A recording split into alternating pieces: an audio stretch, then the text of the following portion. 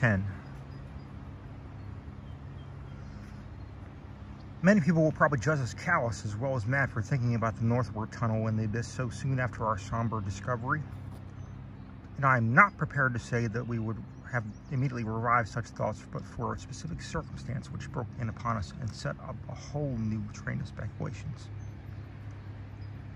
We replaced the tarpaulin over poor Gedney, and we were standing in a kind of mute bewilderment when the sounds finally reached our consciousness. The first sounds we had heard since descending out of the open were the mountain wind whined faintly from its unearthly heights. Well known and mundane as though they were, their presence in this remote world of death was more unexpected and unnerving than any grotesque or fabulous tones could have possibly have been, since they give a fresh upsetting to all of our notions of cosmic harmony. Had it been some trace of that bizarre musical piping over a wide range which Lake's dissection report had led us to expect in all those others, and which, indeed, our overwrought fancies had been breeding into every wind howl we had heard since coming on the camp harbor, it would have had a kind of hellish congruity with the aeon-dead region around us. A voice from other epochs belongs in a graveyard of other epochs.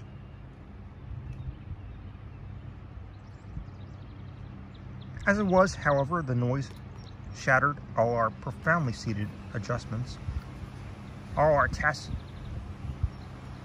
acceptance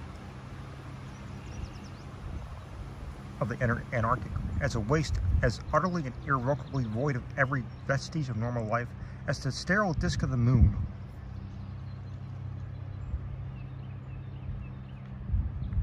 What we heard was not the fabulous note of any buried blasphemy of elder earth, from whose supernal toughness and age-denied polar sun had evoked a monstrous response. Instead, it was a thing so mockingly normal and so unerringly familiarized by our sea days off the Victoria land and our camp days at McMurdo Sound that we shuddered to think of it here, where such things ought not to be. To be brief, it was the raucous squawking of a penguin. The muffled sound floated from subglacial recesses nearly opposite to the corridor whence we come. Regions manifestly in the direction of that other tunnel to the vast abyss. The presence of a living water bird in such a direction, in a world whose surface was one of age-long and uniform lifelessness, could lead to only one conclusion. Hence, our first thought was to verify the objective reality of the sound. It was indeed repeated and seemed at times to come from more than one throat.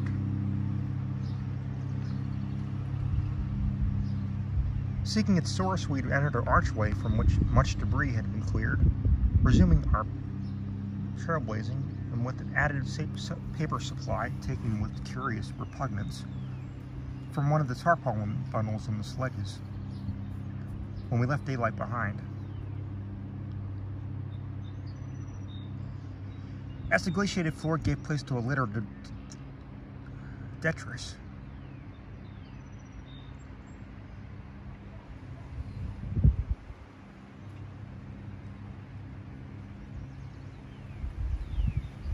we plainly discerned some curious dragging tracks, and once Danforth found a distinct print of some sort,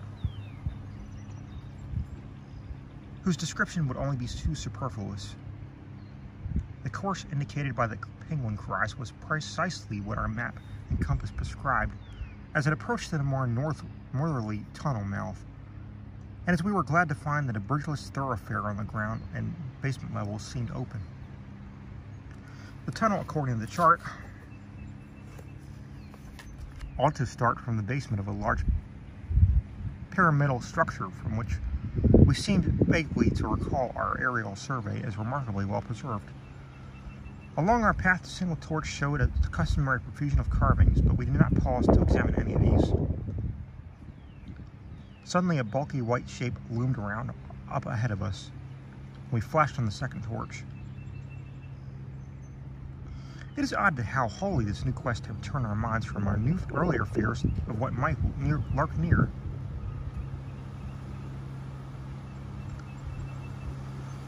Those other ones having left their supplies in the great circular place must have planned to return after their scouting trip toward or into the abyss, yet we had now discarded all caution concerning them, as completely as if they never existed. This white waddling thing was fully 6 feet high, yet we seemed to realize at once that it was not one of those others. They were large and dark. Larger and dark. According to the sculptures, their motion over land surfaces was a swift, assured matter despite the queerness of their sea-borne tentacle equipment. But to say that the white thing did not profoundly frighten us will be vain. We were indeed clutched for an instant by a primitive dread almost sharper than the worst of our reasoned fears regarding those others.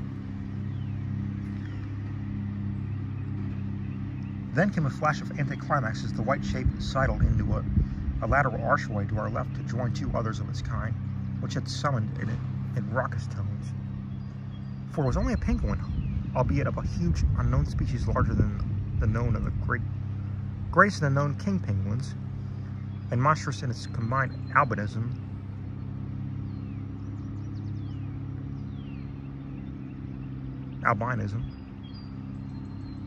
and virtual eyelessness.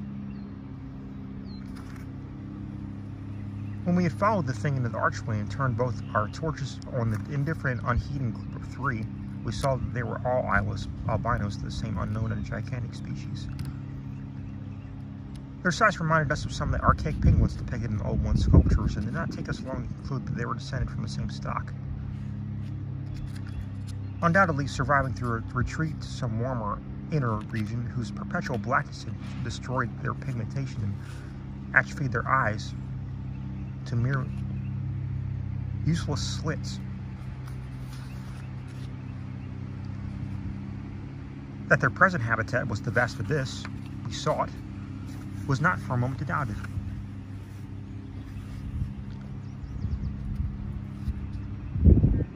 To be doubted. And this evidence of the Gulf's continued warmth and habitability filled us with the most curious and subtly perturbing fancies. We wondered what had caused these 3 birds to venture out of their usual domain.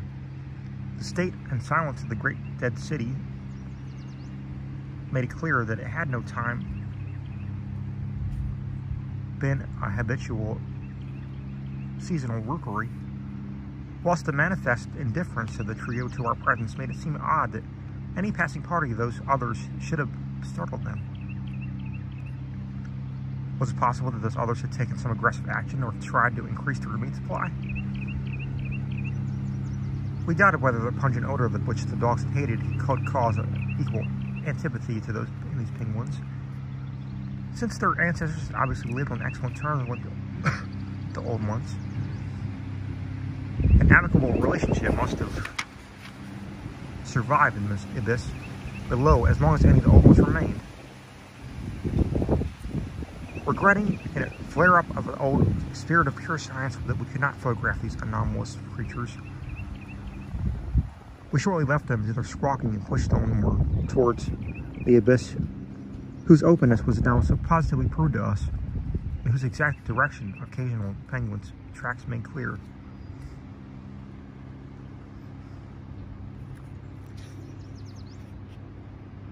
Not long afterward, a steep descent into a low, long, doorless, and peculiarly sculptureless corridor led us to believe that we were approaching the tunnel mouth at last.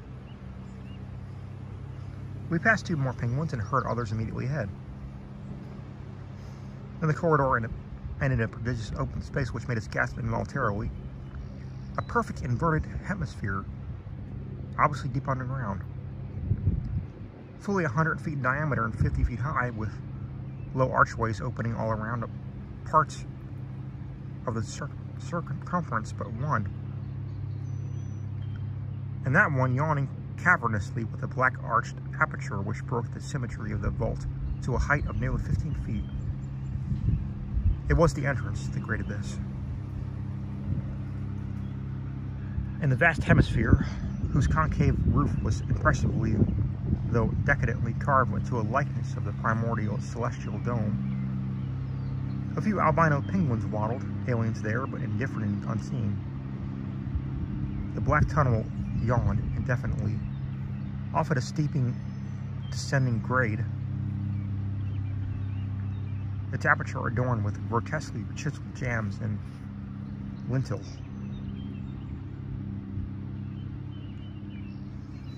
From that cryptic mouth, we fancied a current of slightly warmer air, and perhaps even suspicion of a vapor proceeded.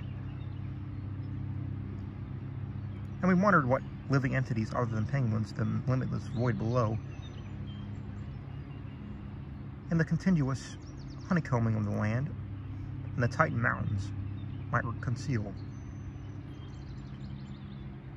We wondered too whether the traces of mountaintop smoke at first suspected by poor Lake, as well as the odd haze we had ourselves perceived across the around the rampart crowned peak, might not be caused by the tortuous channeling rising of some such vapor from the unfathomed regions of Earth's core.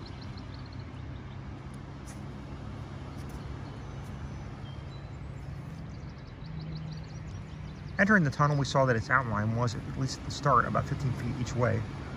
Sides, floor, and arched roof composed of the usual megalithic masonry.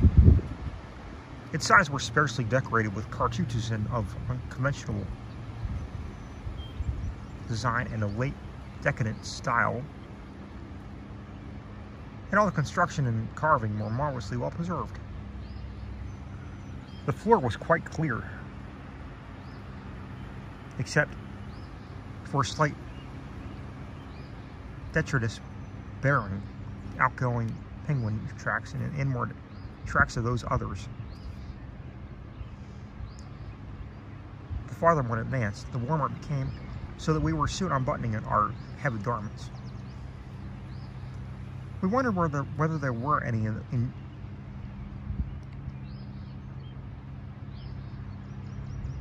actually igneous manifestations below, and whether the waters of that same sunless sea were hot.